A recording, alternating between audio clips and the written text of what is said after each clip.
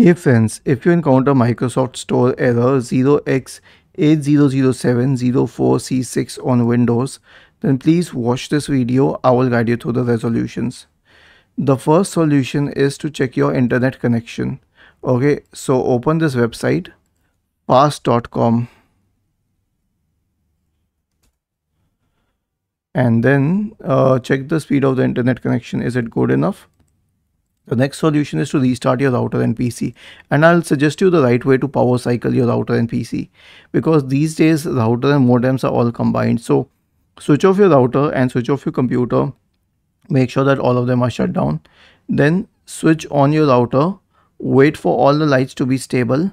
Once all the lights are stable, then switch on your computer, and after that it will be picking up the correct IP address. The next solution is to try another connection. Okay, try another connection in the sense that open the Wi-Fi tray and try connecting your computer to a different internet connection. Let's say I'll connect it to this one.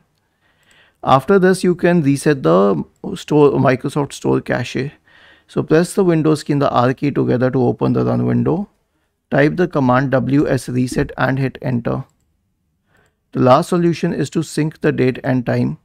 Right click on the start button, select settings from the menu, go to the network and internet tab on the list on the left hand side. Sorry, the time and language tab on the list on the left hand side. Click on date and time and then select sync now. Was this helpful? If yes, then please subscribe to the channel, and if not, then let us know in the comment section of the video on how we could help you further.